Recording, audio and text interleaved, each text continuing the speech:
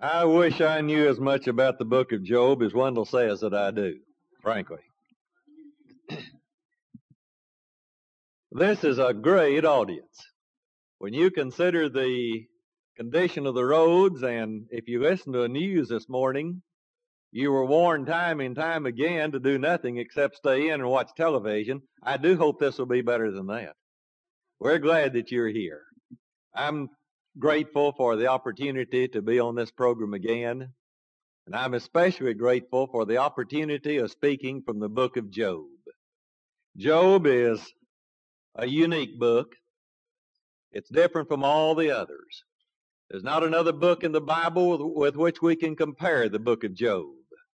It's not a part of the continuing story of God's unfolding of his great scheme of redemption, in that it fits in historically. It's a book concerning a man and the life that helps us all from a viewpoint of somewhere in history, we don't know where, wrestling with problems that we do know about, and much, much help for us in times of trouble. It's a unique book in that much of it is uninspired. In fact, a great deal of it is wrong.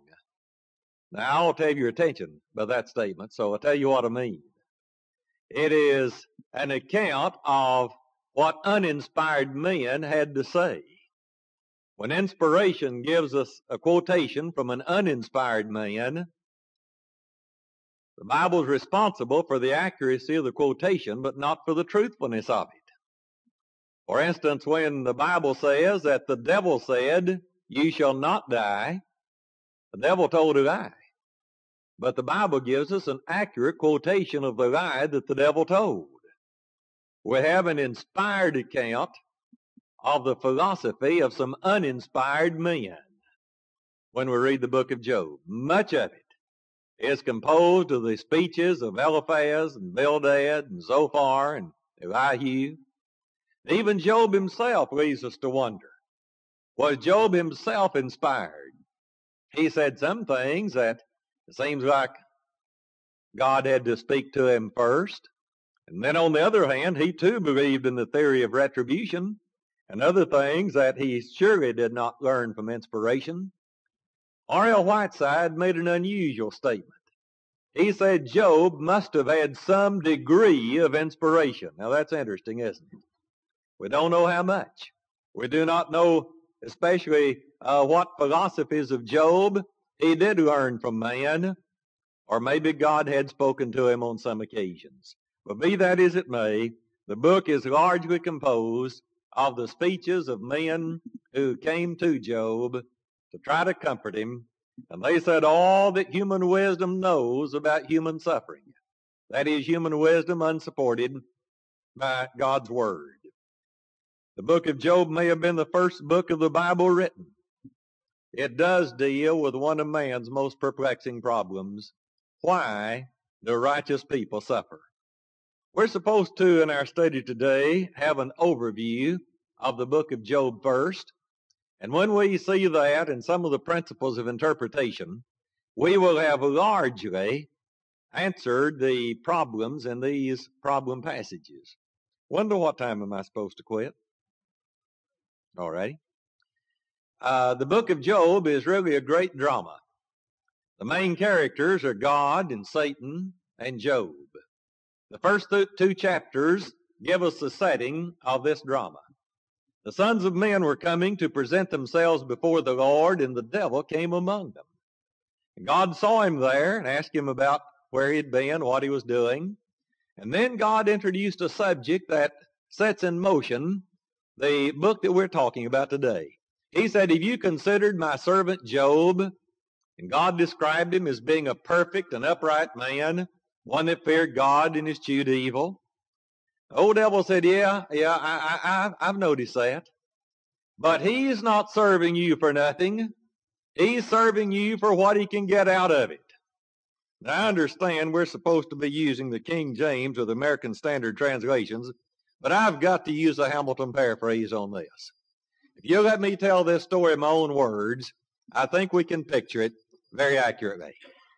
God said concerning Job, Satan, here is a man that I can trust. Here's a man that is a man of integrity. Here is a man who serves me. The devil propounded his philosophy. He said, but he's only doing it for what he can get out of it. That had God on the spot, as it were. The old devil was taking the position that man whom God had created would only serve God because God would give him things. He was buying his love, as it were. And God was ready to put him to the test. He had to use Job in order to do it. So he said to Satan, you can do anything you want to him. I'll give you the power to do that, except don't touch his life. And it was then that Satan began to afflict Job. His children were all killed. All of his possessions were taken from him. And Job had major problems. He began to react in a beautiful way. He threw dust on his head. He tore his clothing. He went to worship. He said, the Lord gave and the Lord is taken away. Blessed be the name of the Lord. In other words, I didn't have anything before I got here. I will not have anything after I leave. And while I'm here, it all belongs to God anyway. If he wants to take it back, let him have it. Well, that was the very thing the devil didn't want to see. The second scene is like the first. When Satan came to, when the sons of men came to present themselves before God again, Satan came back, and God brought up this subject. Had the devil on the spot this time. He said, have you considered my servant Job? The old devil had to do something. And he said, yeah, I know, but if it's because you built a fence around him. You let me cause him to suffer. And God said, don't take his life, but I'll let you do anything else to him that you want to. It was then that he broke out in boils from the top of his head to the bottom of his feet. Now, you can read a lot of commentaries, and they'll try to give you a medical diagnosis what's wrong with Job. I don't know what the doctors would have said, but so far as I'm concerned, the boils are good enough. No doubt he is wanting to inflict pain, and there's nothing that can hurt worse than one little tiny boil.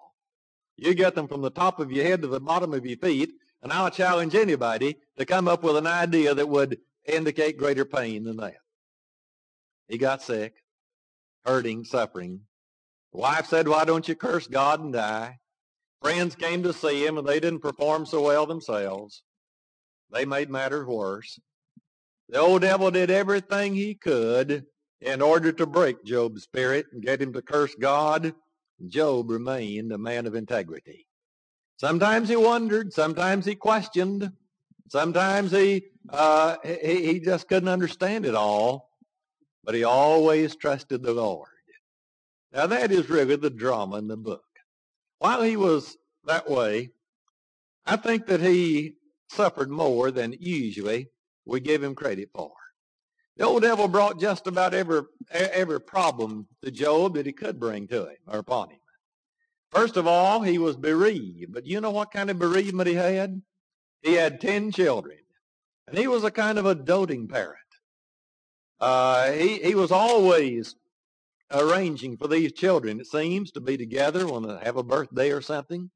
And incidentally, it was a close-knit family because the boys even included their sisters. And back in that day, that didn't often happen. But the family would get together, and Job would make sacrifices for them. But a great tragedy came, and all 10 of those children were killed at one time. Immediately after that, he had bankruptcy. Job was a wealthy man. But one messenger after another came, and everything that he had been wiped out in one day. No insurance, not even a homeowner's policy.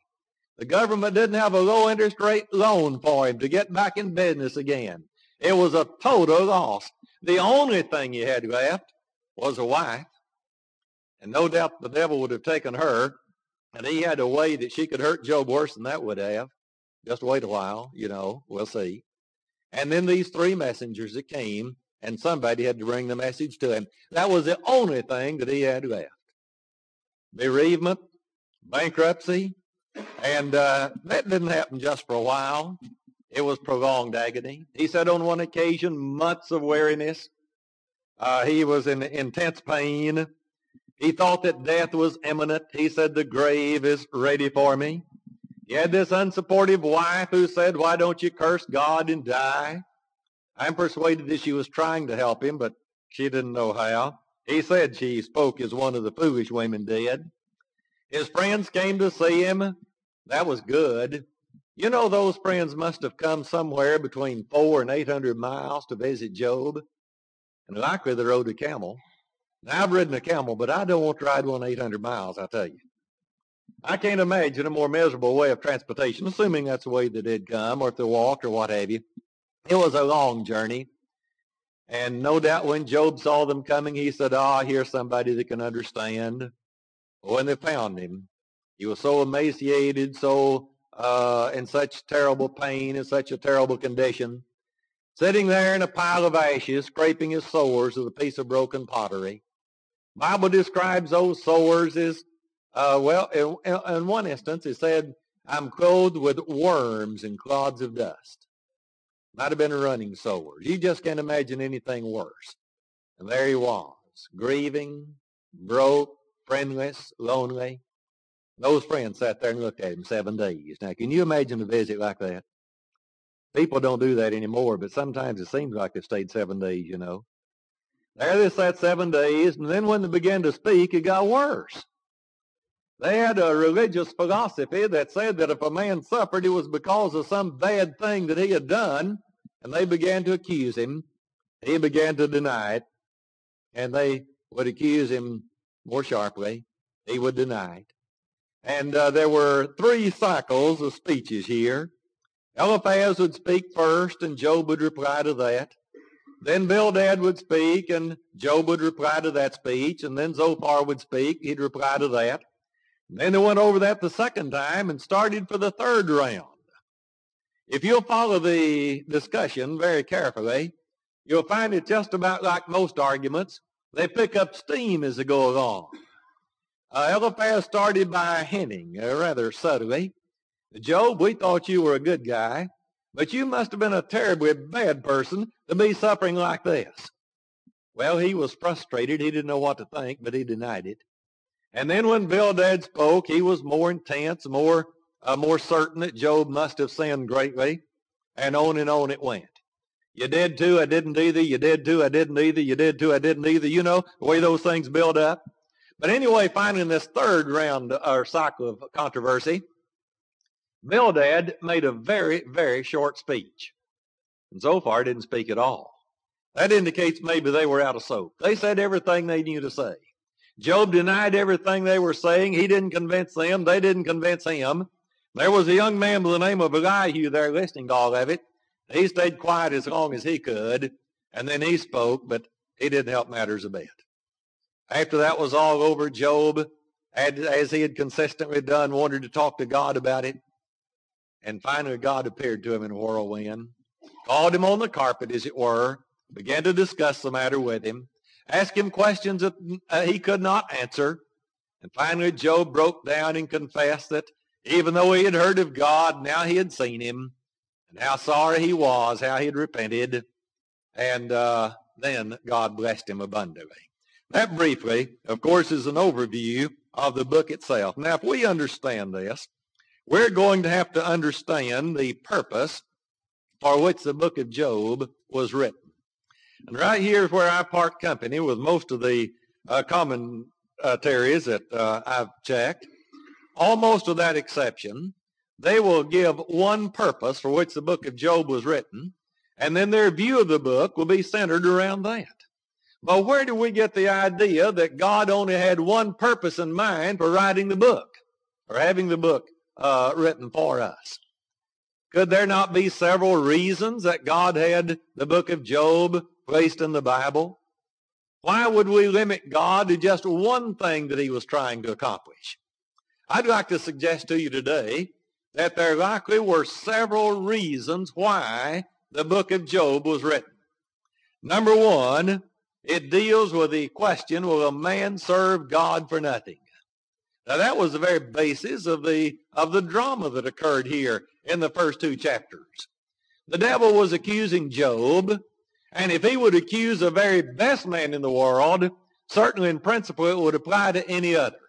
Will a man serve God for nothing?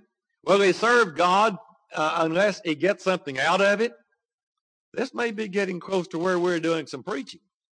Haven't you heard, or have you not preached, that the more we do for the Lord, the more he will bless us? Haven't you used such passages as, give and it will be given unto you, good measure, pressed down, shaken together, and running over, will men give in your bosom?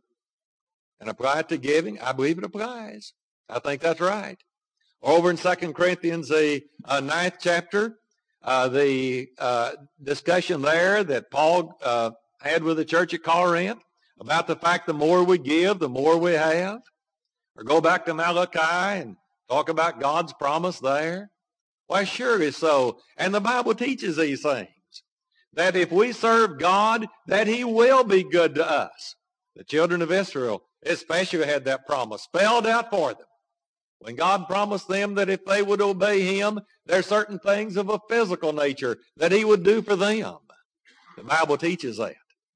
And yet here the devil challenged God on that very basis of our being faithful to our Maker. The truth, I think, is easy to see. God's blessings to those who serve him come as a fruit of that devotion and dedication, and not as a motive for it. If we're serving God because of what we get out of it, then that motive destroys the very dedication that we need to have for the Lord.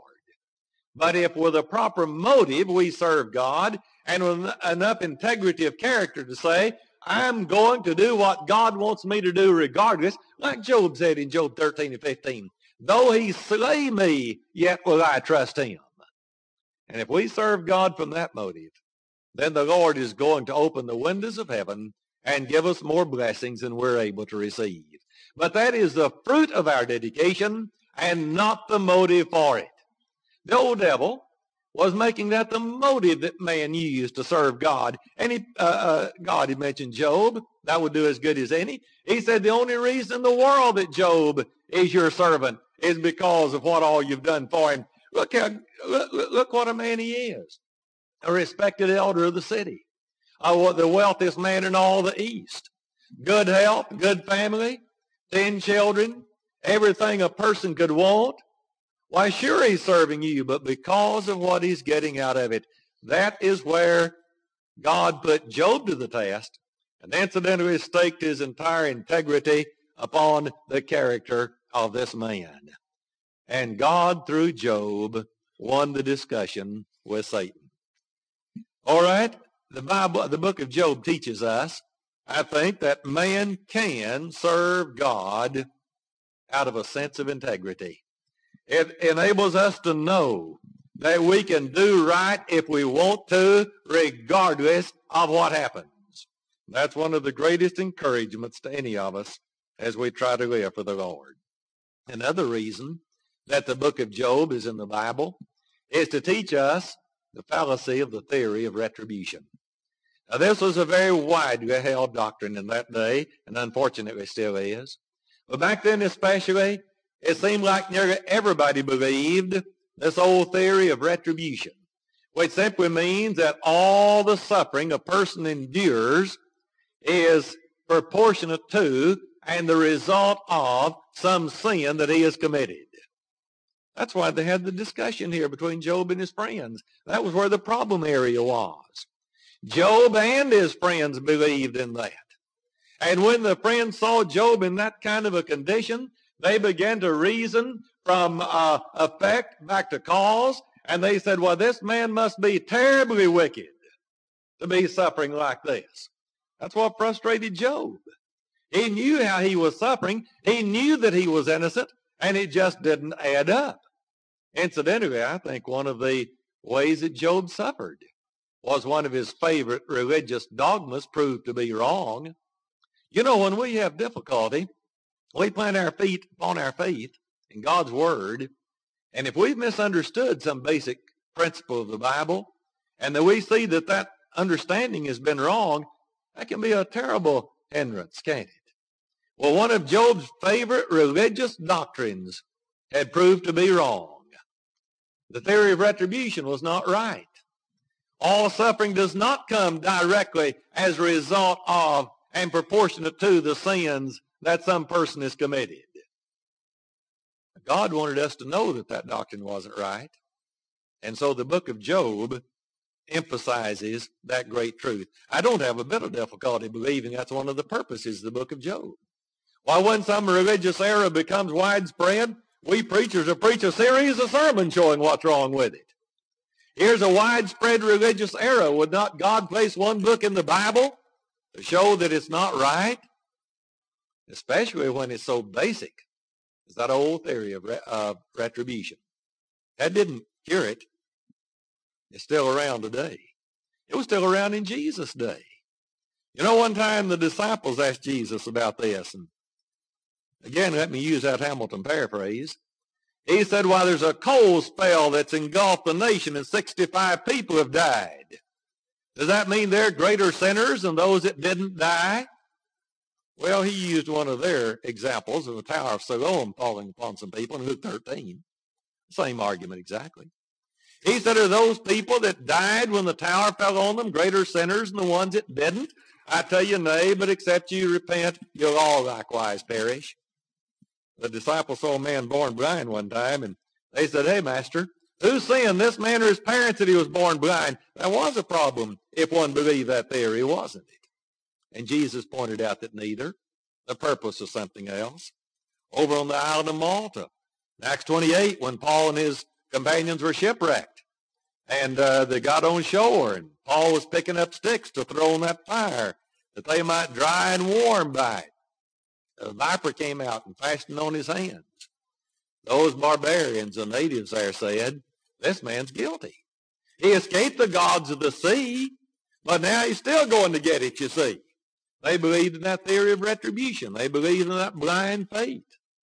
The book of Job teaches that that's not so, and makes it very evident, very plain, that the theory of retribution is not true. Now, sometimes people swing from one extreme to the other, and if all of our suffering does not come as a result of our sins, they assume that none of it does. That's wrong too. Great deal of the suffering that comes to us is a result of our own sins. You eliminate all the human suffering that comes as a result of the sins that people commit, you've greatly relieved the problem of its mystery. So he disproved the theory of retribution. Another purpose of the book was to show us that we can trust God even though we don't always have an answer to all of our questions nor a solution to all of our problems. Why did this have to happen to me? Why me? Why did this have to happen? Why did it have to happen like it did? We don't always know. We go through some difficult days. But I tell you one thing, if we're acquainted with Job, we can know that we can trust God and hold on to him even though we do not understand why we have some of the problems that we do. And that it pays to continue to trust God and live for him. Why did this have to happen? I don't know. But it doesn't make any difference. If we know the who, we can endure the what, no matter the why. The book of Job teaches us that. And another thing the book of Job teaches us, and I think one of the purposes of its being in the Bible, is that the final result for those righteous who endure is final victory. James 5 and verse 11 points out that you've seen the end of the Lord, that he is pitiful and of tender mercy, and he used the patience of Job as a result. Now, we can trust God while we go through these stages because we know that someday it's going to turn out all right. Somebody says, "Well, what if I die in the meantime?" Well, who says we've got to live? You know we're going to die anyway. Why should we be so negative about death? We don't even like to talk about death.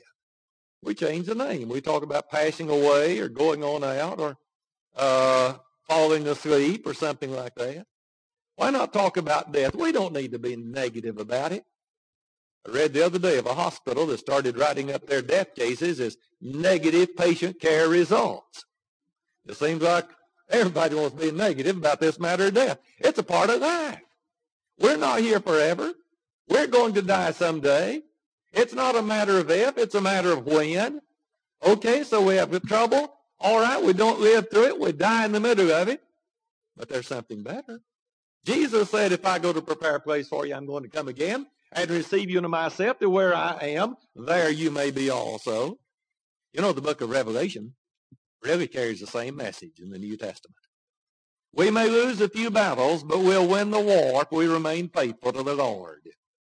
And that's what the book of Job teaches and what it taught in the long ago. And then another purpose for the book is that God still cares, irregardless of what we're enduring. We may think that he doesn't, but God still knows about it, and he's still concerned. That bothered Job. I'd like to have time to discuss it longer, but there's too many things that need to be said. Finally, as to the reason, the purpose of the book, it provides some light, though not a comprehensive answer, to the question of human suffering. Job discusses a question it does not answer. Why do the righteous people suffer? It gives us a lot of insight to that reason, and yet it never fully answers the question, why the righteous people suffer. All that human philosophy can devise was said by these friends of Job, and we know that if one holds on to the Lord during problem times like this, that he is going to be victorious. We know that God cares, that God is concerned. The eyes of the Lord are over the righteous. His ears are open unto their prayers. But why it has to happen, the book of Job, nowhere in the Bible are we definitely told. In order to understand the book of Job, we have to be able to view it like Job viewed it. Now, that's not easy. Job lived a long time ago, and he was going through this endurance not knowing the background. We have two things that Job didn't have. Number one, we have the book of Job. If he could have read the first two chapters of this book, his life would have been totally different from what it was. There he was wondering why this has to happen. He was suffering. He did not understand it. He prayed to God. He thought God didn't hear. He did not know about the conversation between God and Satan.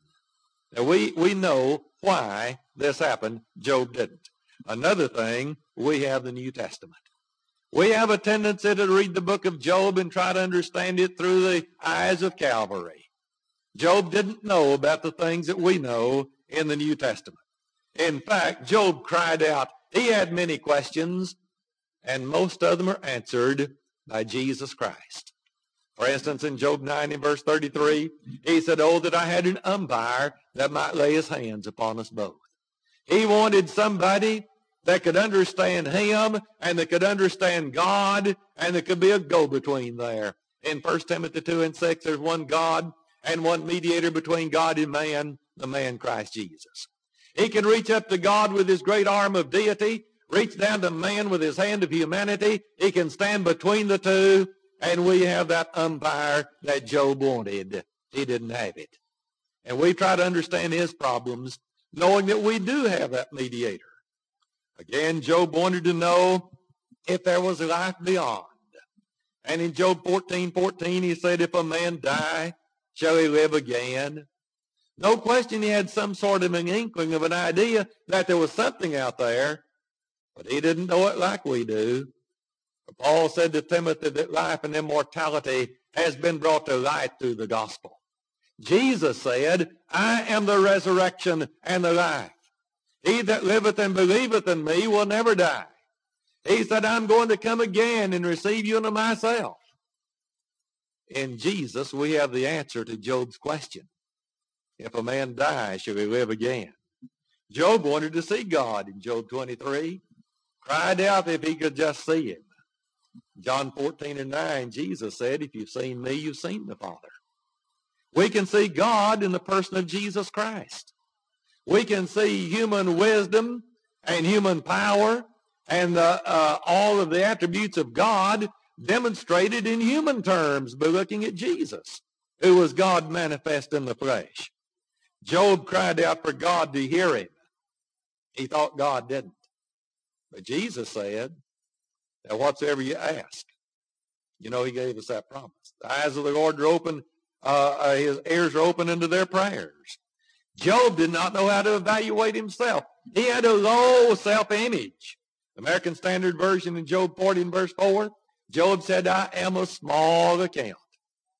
And I tell you, if there's one thing we need to be helping the people do today, it's to recognize that they are worth more than many people realize that they are. How many psychological problems are plaguing people now because of that low self-image? And it's hard to convince them sometimes that God doesn't make junk. God made us. We're the product of his hands. And Jesus himself said, here's Jesus answering Job's question again, what will a man give in exchange for his soul? If you put the whole world on one side of the balance and put the soul of the lowest person on earth on the other, it's worth more than all the wealth of the world. If people recognize that, we'd have a lot less trouble. Job had a lot of questions. Jesus answered them for us. And we've got to study the book of Job as though we were back there with him. To really understand it, we need to understand the kind of a man he was. His religious philosophy that said, Job, you know that people suffer because of some sin they've committed, and yet he knew he had not sinned. Therefore, we need to see his frustrations. Well, now that's the introduction. Let's preach a sermon here. There's some difficult passages. Most of these have been answered by this overview of the book. In Job 1, in verse 12, in Job 2 and 6, was God right in merciful in permitting Satan's request?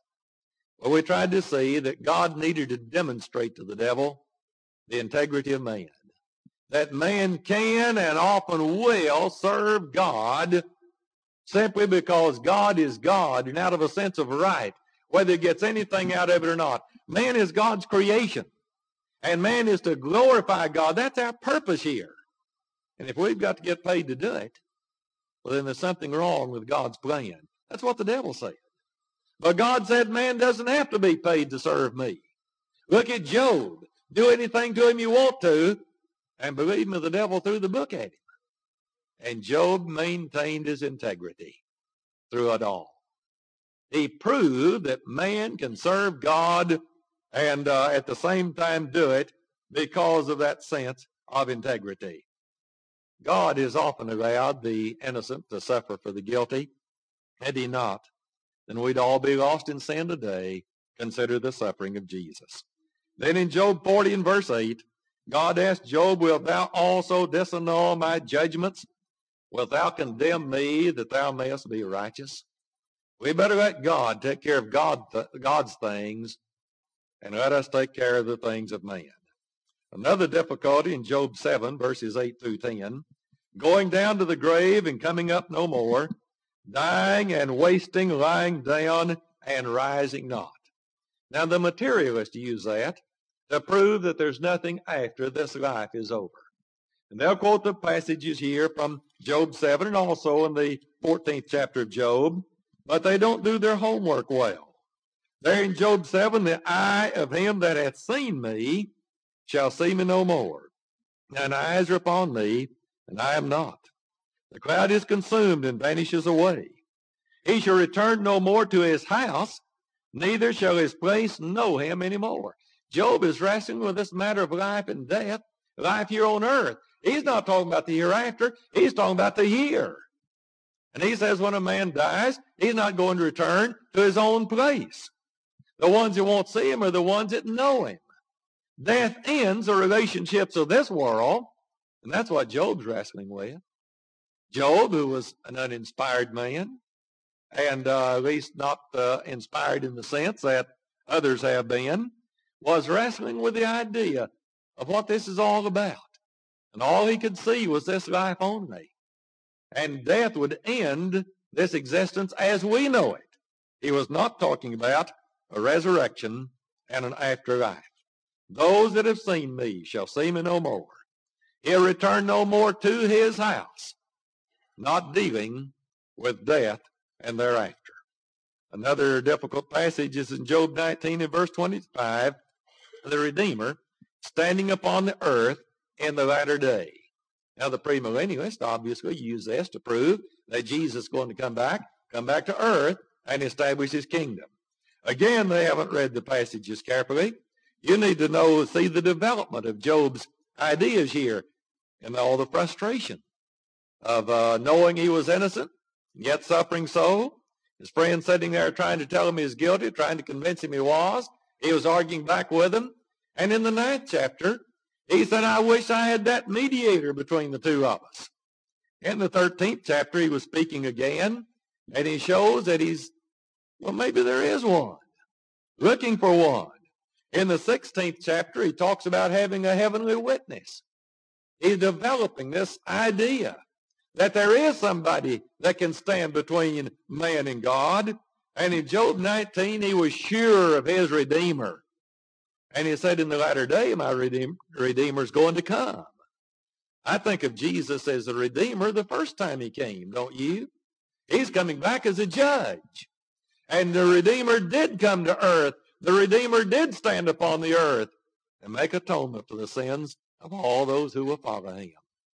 So, we need to consider the fact that he's the Redeemer, that he came, fulfill the yearning of Job's heart for one to stand between man and God. And then in Job 25 and verse 4, how can he be clean that is born of a woman? The advocates of the theory of hereditary total depravity have a field day with this one. I don't know why. This is a statement made by the uninspired Bildad to try to convince Job that he was guilty. And one evidence was, you were born of a woman, weren't you? Therefore, you've got to be guilty.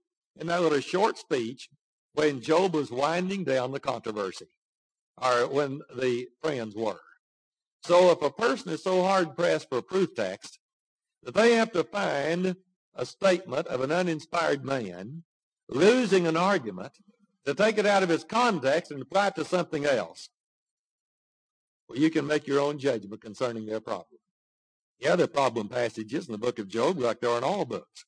But I tell you what, if we will consider the purposes for which the book of Job was written, the drama there that is being enacted, and know that God is being put to the test by Satan by saying that your creation is not honoring you. Your creation is simply doing what they're doing because of what you're doing for them.